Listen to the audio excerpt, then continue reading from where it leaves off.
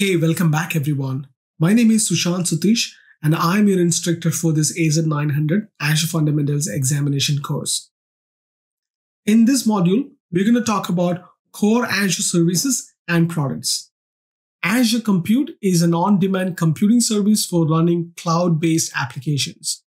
It provides computing resources such as disk, processors, memory, networking, and operating system. These resources are available on demand and can typically be made available in minutes or even seconds. You pay only for the resources you use and only for as long as you use them. The two most common services are virtual machines and containers. Let me quickly show you how to find these compute resources in Azure portal. So now I'm in my Azure portal. I can quickly go to virtual machines and I can see that the number of virtual machines available within this subscription. I have two virtual machines. I can click on the virtual machine to see what are the details of this virtual machine. I can see the size, which says it is D2V3, which include 2 virtual CPUs and 8 GB of memory. The status is stopped and deallocated. If I want to start the virtual machine, I can click on Start. And this is gonna start the virtual machine. Then I would be able to connect to the virtual machine by click on Connect.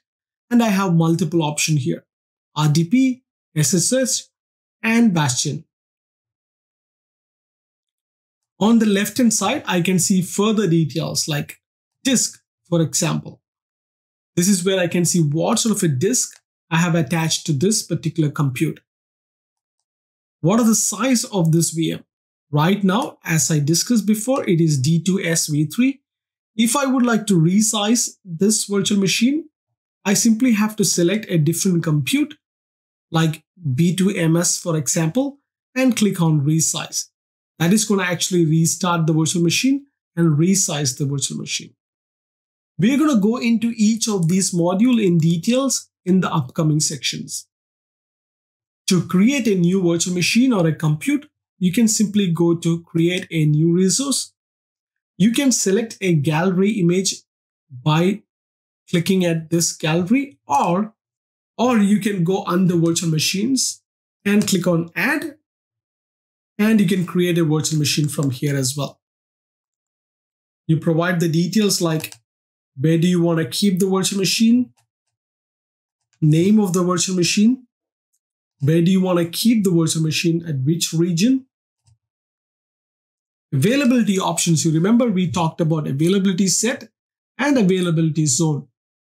If you want to get 99.9 SLA, we have learned that we have to simply attach a premium disk to the virtual machine. That is done on the next step, which is disk. In this disk, I have 3 options: premium, standard, and normal hard disk. If I select premium hard disk, that means that I'm going to get a high performance, low latency disk attached to this VM, and I'm guaranteed to get 99.9% SLA as well. And once you fill out all these details, you can simply click on Review and Create. That is going to create a virtual machine just like one which we just started. I can see that my virtual machine is completely started. I can go back to the virtual machine, click on Connect, RDP. So I can connect to the server by just downloading this RDP file, provide the credential to sign into the server as well. And you are good to go. So now you are inside your server. You can pretty much do any activity what you want to do in the server. As you notice, the name of the server is ADVM. That is the VM we have connected. So that's how you log into a compute service. Now we have learned a type of compute service, which is virtual machine.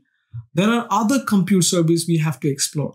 So I'm going to let you know what are those other types of compute services in the next video.